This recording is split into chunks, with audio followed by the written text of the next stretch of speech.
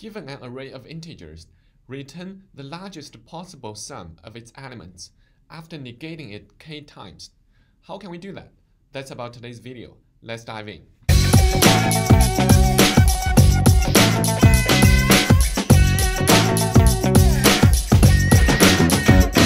Francisco Bay Area, or Silicon Valley. This is where my dream started. Hi everybody, this is Steve here. Today we're going through LeetCode problem 1005, maximize sum of array after k negations. Let's go through the problem description first. Given an array of integers, we must modify the array in the following way. We choose an I and replace AI with minus AI, and we repeat this process k times in total. We may choose the same index I multiple times. The question is asking us to return the largest possible sum of the array after modifying it in this way. Let's walk through a few examples. Example 1, which is we're given this array 4, 2, 3, and k is 1, which means we'll negate only once any of the elements. But remember, we need to return the largest possible sum after doing negation k times. So the output is 5. There is only one possible option, which is we basically negate the element at index 1, which is the smallest element in this array, which is 2, right? We negate this one, so it becomes minus 2. So we sum up all of these three elements. It gives us the largest possible sum, which is 5. That's for example 1. Example 2, let's take a quick look. K is not equal to 1. K equals to 3, which means we need to negate the elements in the array 3 times. And then we'll try to find the largest possible sum. The largest possible sum for example 2 is 6. How do we get there? We choose indices 1, 2, 2. So 1 is this one. We flip this one to be a positive 1. And then we flip indices 2, 2. It can be 2, 2 is 0. We flip it to minus 0 and back to positive 0. Anyway, it doesn't change. So it doesn't necessarily need to be 2, 2. It could be 1, 0, 0 or 1, 1, 1 or no, 1, 1, 1 will not work because we flip it back to, oh, it will still work. And it can also be 1, 3, 3. As long as we flip the same number even times, it's going to become itself, right? So it doesn't matter. So in this case, we see that it's flipping the only negative number back to its positive counterpart. So we get the maximum largest possible sum, which is 6. These two are simple examples. And then let's look at example 3, which is giving us, it's asking us to flip the elements in the array twice, any of the elements, but we want to return the largest possible sum. So there are more than 2 elements that are negative, which means we want to, very intuitive, we want to flip the largest possible negative numbers, or the smallest by absolute value, the smallest by value. The smaller the negative value is basically, the smaller the value are, the bigger its absolute values will be. So we want to flip the negative numbers with the biggest possible absolute values. So in this case, it's going to be negative 4 and negative 3. So we flip these two, which are at indices 1 and 4, and then it becomes this. This way, we can get the largest possible sum. Okay, now we have gone through the problem description. We have a basic understanding of what the problem is asking us to do. Feel free to pause the video if you need a second to think about how you would tackle this problem. Basically, we need to sort this array first. Why? Because we want to find the smallest possible value. That's the ones that we would like to flip. And also the second thing that I guess you should probably have noticed, which is we need to pay attention to the number k, whether it's an odd or even number after we flip all of the negative numbers to positive. If in case k is an odd number, then we want to find the smallest possible number in the array at that time and flip that number. And then if k, after we negating all of the negative numbers to positive, if k is an even number, we can just safely ignore it. right? Because any number negating by itself twice is going to become itself again. At that moment, all of the numbers, in that case, it's all positive, so we can save, we can just ignore. We can just return the result. So with that said, a few options come into mind. One idea is to take advantage of PriorityQueue heap, the min heap, which is basically a binary tree with the minimum node sitting on top of the tree or at the root of the tree. And every time when we pull or pick the heap, we're going to get the smallest element in this current min heap. And then every time we'll just negate the smallest number possible in the current min heap until we have negated all of the elements in this min heap k times. That's it. How can we do that? Let's just walk through one example. Say, for example, 2 minus 1 and 2 minus 3. 2 minus 3 minus 1, 5, and minus 4. So this is the given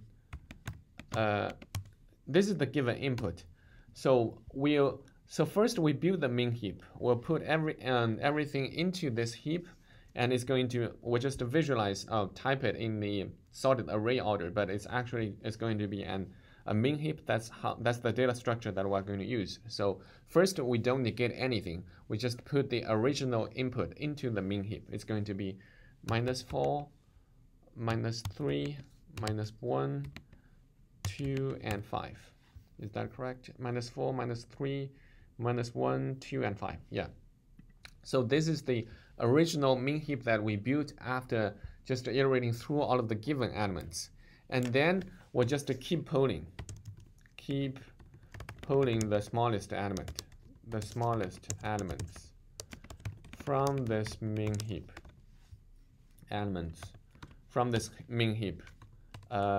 and negate it and put it back into the heap. That's what we're going to do. So first step 1, we pull. Pull is going to give us the smallest number, which is minus 4, and then we negate that, which is going to give us the largest possible number, right? So we'll negate all of these elements k times, and we just stop at k times. So step 1, we're going to do a minus 4 becomes 4. And then this moment, this sorted min heap becomes this. Minus 4 is not the smallest anymore. It becomes 4. After we pull the smallest element out of the min heap, we'll flip it and put it back into the min heap. Remember, after we call put or offer this API of the PriorityQueue, it's going to automatically put the inserted value into the correct position of this binary tree.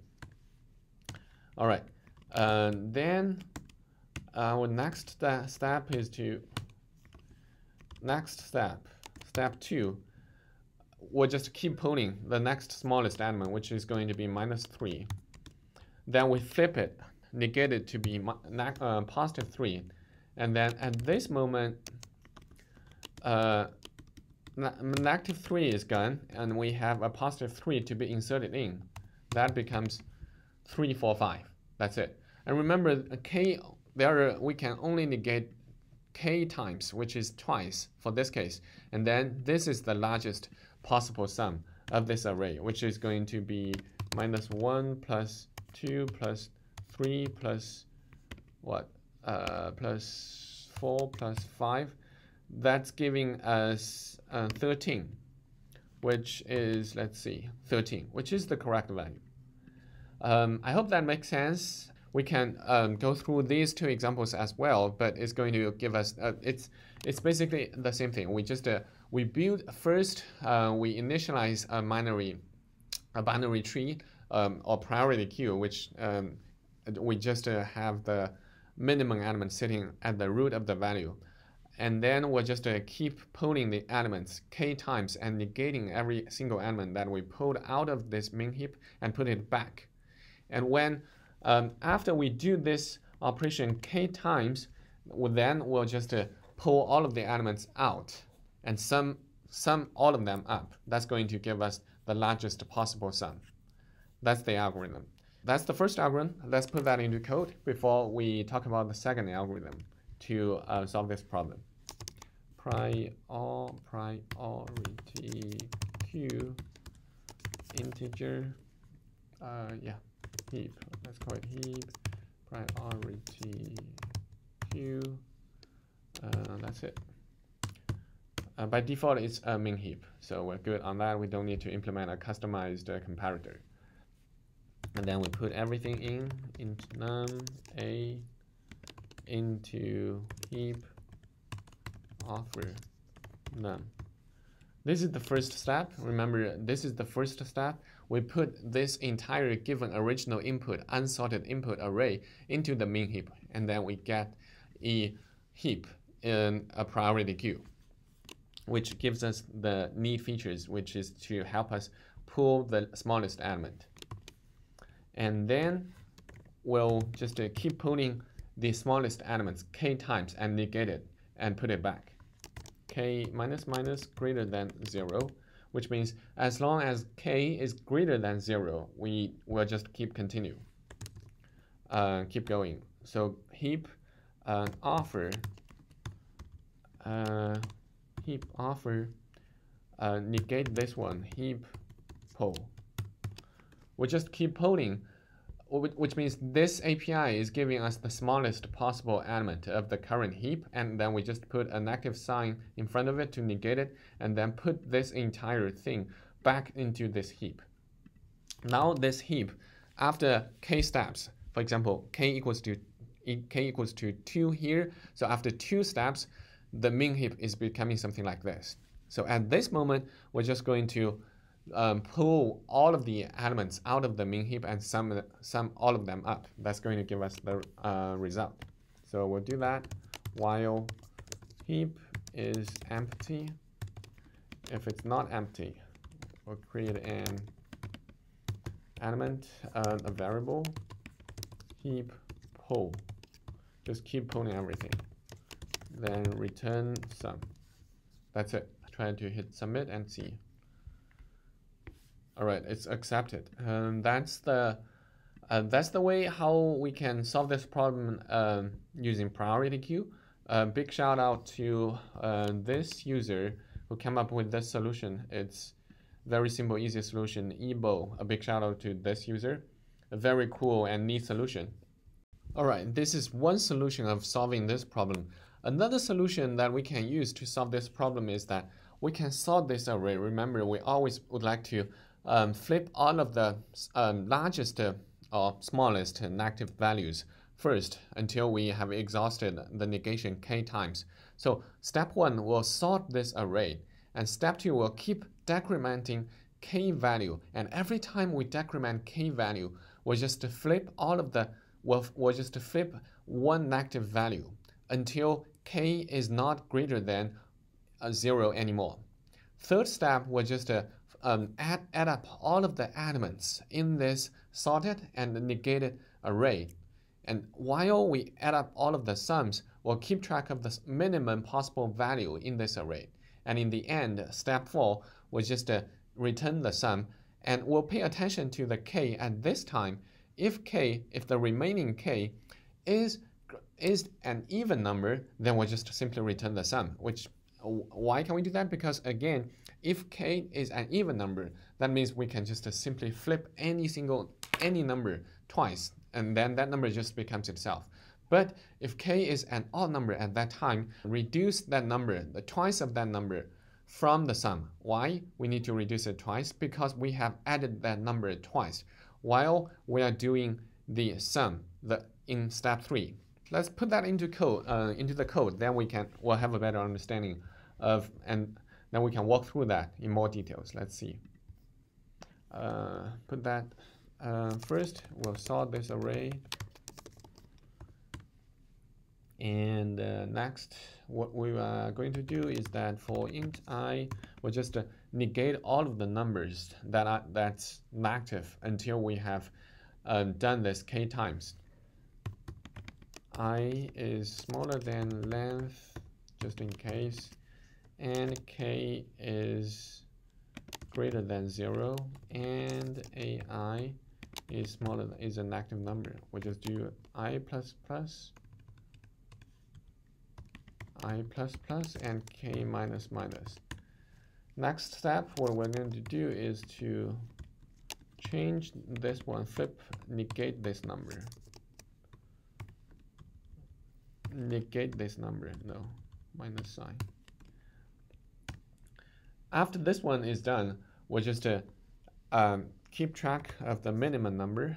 Int min, we'll have a min number here. We'll just use the very first number. And then we'll have another variable sum, which is the one that we're going to return. Give it as 0. While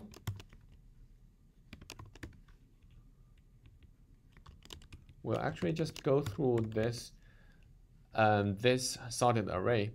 Int num in a sum. We'll just add up all of them. While we are adding all of them up, we'll keep track of the minimum value in this array, min, and then num. In the end, we'll return if k is an odd or even number. If it's an even number, we'll just return sum. Otherwise, we'll just return twice the minimum number. Then let's try to understand why we need to subtract the twice of the minimum number from the sum if k is an odd number in this case. We'll just quickly use this example, the example 1 here, to help us understand what actually is going on. 4, 2, 3, let's use 4, 2, 3 here. 4, 2, 3. And k equals to 1. K is an odd number in here in this case. And we know the correct value is going to be 5, which is we're going to negate to make it become like this. And then sum is 5, right? But let's follow the steps that we did in this case. First step, we'll sort this array. So this array becomes 2, 3, and 4. And then after that, we'll just negate all of the numbers, all of the negative numbers, k times. We're looking here, there are no negative numbers, so we cannot negate anything. And then we'll just skip to step 3. We'll just add up all of the numbers while keeping track of the minimum possible value in this array. We know the mean value is 2, and the sum in this case is 2 plus 3 plus 3 plus 4, which gives us 5, which is 9, right? So we got 9 in this case, but we actually know the correct sum is 5. So that is the twice of the minimum value. Because of why? Because first, we shouldn't add this 2, because this 2 is the smallest number. That's the mean. That should be negated. But we add it up. And then after we negate it, after we negate this number, it becomes negative 2. That's actually the value that we should sum up.